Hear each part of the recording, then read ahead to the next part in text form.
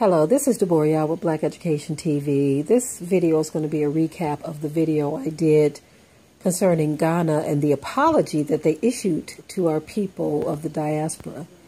Now, I read through the comments and right away I noticed a very negative vibe and tone coming from a lot of people. It's very clear that our people don't understand history, especially those who say they're in the truth, okay? First of all, the truth is not knowing that you're an Israelite, and that's the mistake that many of you are making. That is not the truth, because thousands of years ago, the Most High said that it's high time for us to wake out of our sleep, and these were people who knew they were Israelites, but they were asleep. So you're not awake just because you know you're an Israelite.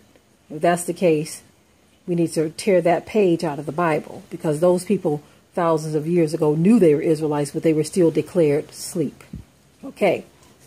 That being said, many of you just went off saying all kinds of things, saying that those Hamites are going into captivity, or you going into slavery, I don't accept your apology, and all these other different things you said, calling them heathens and talking about the punishment, talking about reparations. So you want the Africans of Ghana to give you reparations. It's very clear that our people do not study, okay? We just have this one frame of mind, and that's what you go with. And I'm not talking about all. I'm talking about those who left those comments. You don't study, and this is why you say the things that you say. First of all, you cannot blame anyone for our captivity, because the scripture told us, the Most High himself, he told us what would send us into captivity. He told us what would cause him to turn his back on us. It was prophesied to our forefather Abraham that we would be in the land of our captivity for 400 years because of our own disobedience. So if you want to look over there at the people of Ghana and blame them, no, you need to look in the mirror, okay? The second thing I wanted to say was the people of Ghana are Israelites too. And I'm going to say something else that's going to blow your mind too, because this, like I said, our people do not study. They are Israelites too. So you're sitting up calling them Hamites, calling them heathens, and saying that they owe you reparations. First of all, reparations is not in the scripture coming from our own people to us. Since when do other Israelites owe you reparations because of your disobedience that sent you into this captivity in the first place? Other Israelites are not going to pay you reparations for your disobedience.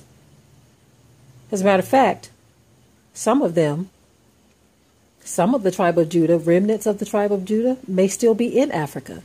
Another thing I want to say is that many of you American Israelites are so filled with pride.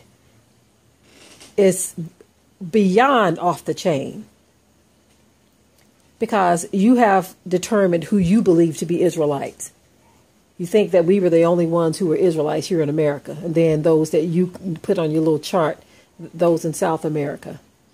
Newsflash, the majority of the tribes still remain in Africa. So every chance you get, any story that's covered about Africa, you are calling them Hamites, and they are not Hamites. They are Israelites just like you.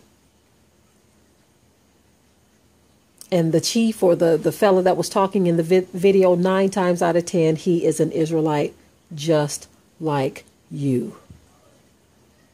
You can accept it or not. It doesn't matter to me.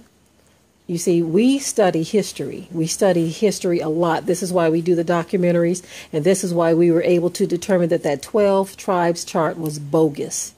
You have people, Negroes in this land, declaring that people who look like Jennifer Lopez are Israelites, but people in South Africa are not. Do you know how foolish and idiotic that makes our people appear when we make such statements? So you think Ricky Ricardo was an Israelite, but this man talking in this video was not. Give me a break. Give me a break. We've got to start making sense out of the things that we say, family. You see. Now, something else that I need to refresh your memory on. In case you didn't know, a lot of the punishments that Judah is experiencing right now are things that Judah did against his own people. In scripture, Judah practiced usury. And so right now, Judah is subject to usury. It was Judah's idea to send his own brother Joseph into slavery. And so Judah is reaping what he has sown. It was his idea to send Joseph into slavery. And so Judah is in slavery. Judah has always been one that's been kind of hypocritical. He wanted to stone Tamar when he thought that she was a prostitute who had gotten pregnant. But when he found out that he was the one who slept with her that night and it was his seed that she was carrying, he's like, oh, you have been more righteous than me. But yet he was ready to pick up a stone and have her killed when he thought it was someone else. So Judah slept with who he thought was a prostitute when she was someone who was trying to carry on his seed line. Interesting, isn't it? Even now today, the men of Judah are always wanting to stone the women when they are doing the same. Just like in another video I spoke, I said, where there is a whore, there is a whoremonger. But yet there's fingers always pointing at the women, but none pointing at the man. And so as we see, and it wasn't just brothers who were dissing the man, it was sisters too. But that spirit of Judah permeates throughout our lineage, period, the men and the women. Hypocrisy, unfair judgment. If you want to know what Judah was all about, read it all throughout Scripture. A lot of the things that we did in the past are coming up on us as punishment. The usury, the slavery, and countless other things.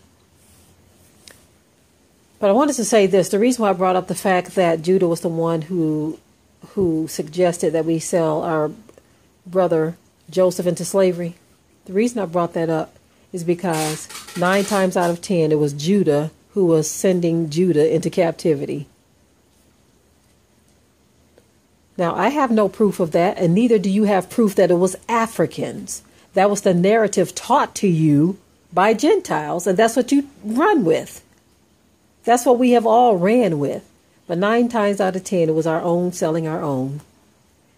And it wasn't even as cut and dry as that. Like the brother said, there was fighting. It wasn't even as cut and dry as that. When you have someone with a gun to your head, they probably gave out select numbers, amounts. Okay, you take this group over here. Somebody was probably at the top being paid. Somebody with the bloodline of Judah. We want to sit back and think it was Hamites that did it, but 9 times out of 10, it was our own people who did it and allowed it, because Judah has done it before, or at least suggested it. It was all the brothers who participated, but it was at the word of Judah.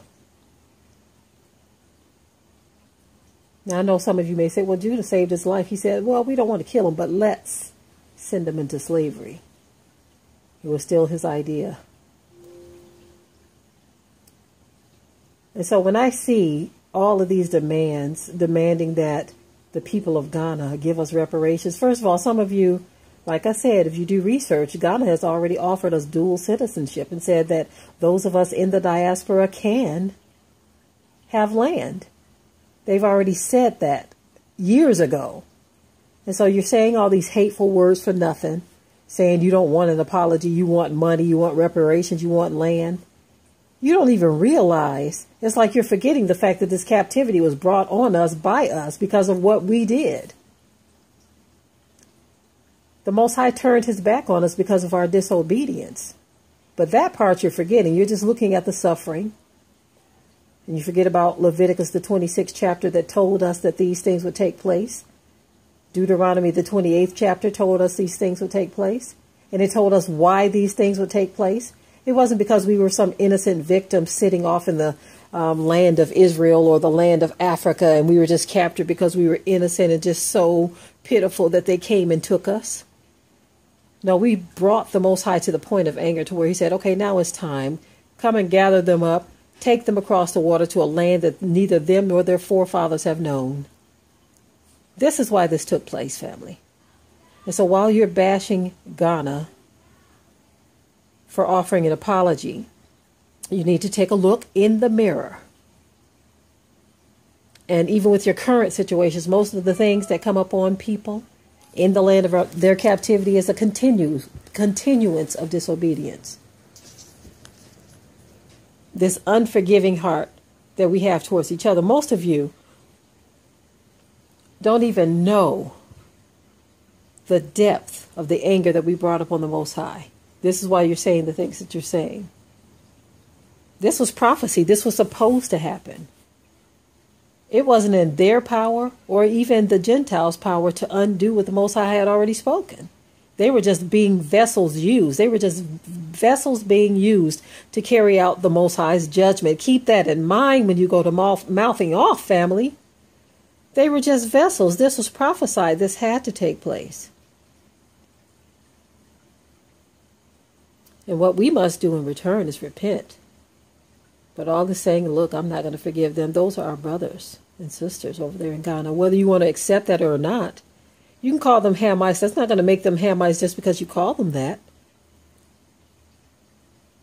I notice our people use that a lot and call them filthy Hamites and all this, that, and the other. Well, in the Most High's eyes, he says your righteousness is filthy rags to him.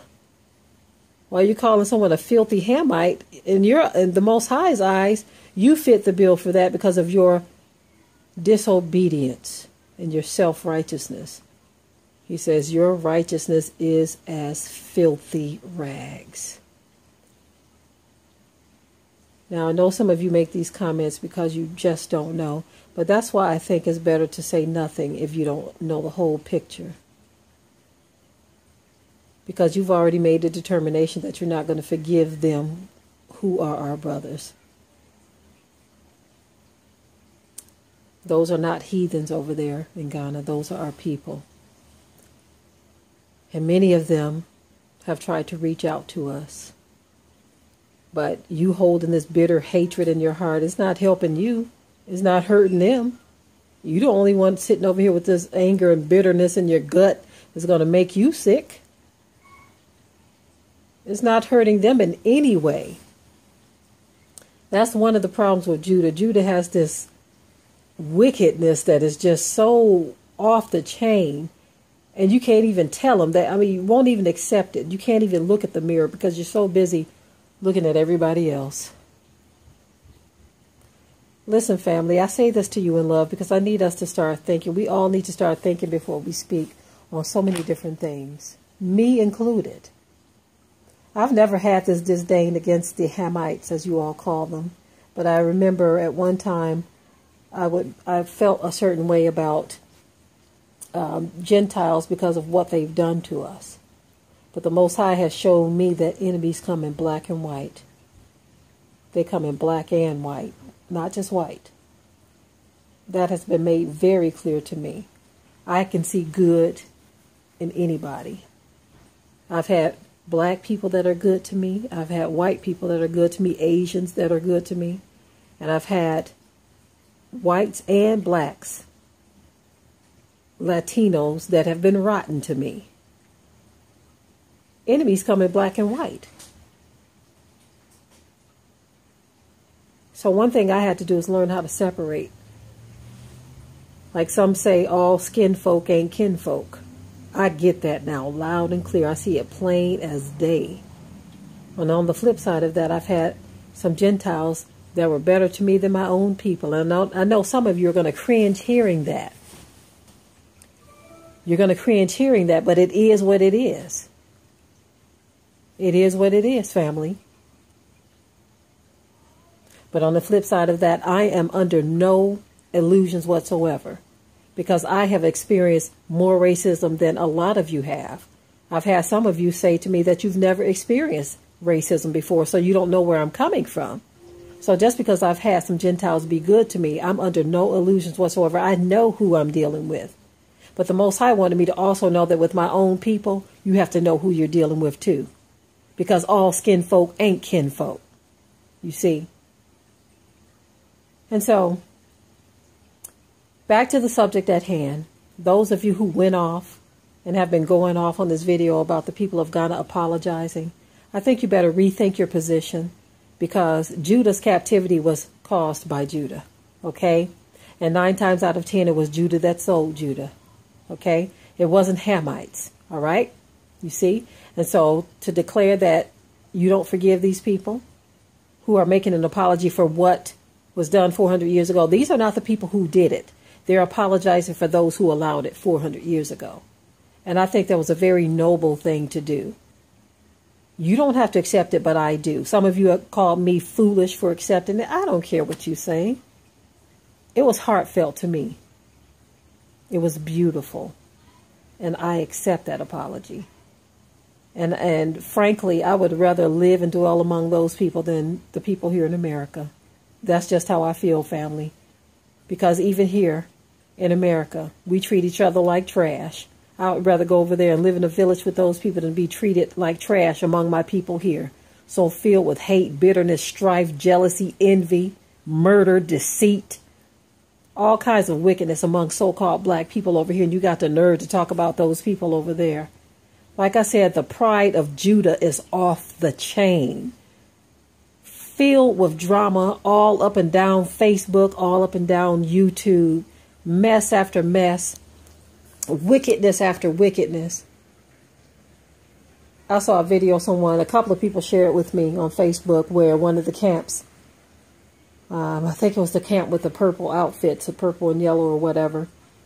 But here they are, supposed to be teaching people on the streets. And they get into these yelling matches with people. And apparently, someone in the video said that they called the police on someone that they got into a yelling match with. And next thing you know, the one of the people that they were yelling with ended up getting shot in the head. And so now, I would say that your fingers are dripping with blood. Now, that's just a part of the story that I heard through the people that, whoever recorded this, was yelling back and forth with the people. The guys in purple. I wish someone would give the full story. Another brother sent me, he got some details, and he sent some information as to what happened as well. Where the people you're supposed to be ministering to, you're arguing with them and you end up getting one of them shot.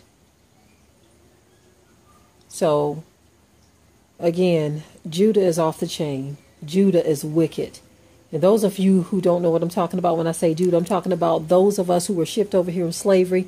We are from the bloodline of the tribe of Judah. All of us. And we are off the chain against one another. And when one of our brothers extends a hand, when our people over in Africa extend a hand to say, look, we are sorry. We even have land for you if you want to come home. We will embrace you. Give you dual citizenship. You want to spit in their faces and just crap on their whole apology. Way to go, Judah. You've shown your hand once again. Okay, family, I'm out.